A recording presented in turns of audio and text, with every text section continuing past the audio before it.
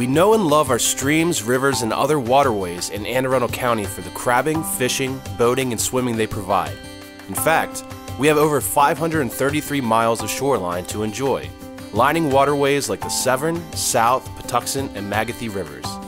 Many of us grew up on these waterways and call them home, so we must work together to protect them from contaminants, chemicals, and litter that have negative effects on their health.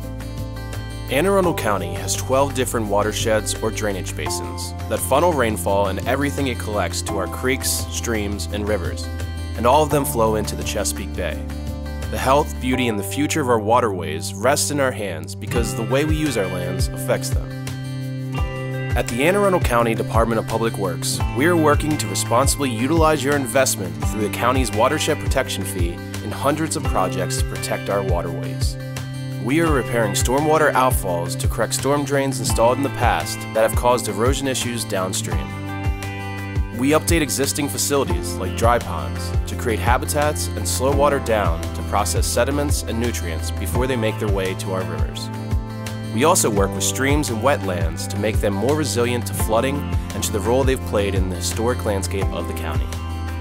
Pollutants and sediment that come from runoff like chemicals, pesticides, litter, pet waste, and more hurt crabs, oysters, and fish in our streams and rivers, as well as the underwater plants that those critters depend on to survive. It's our responsibility and our passion to improve the health of our waterways. We can truly make a difference if we do it together.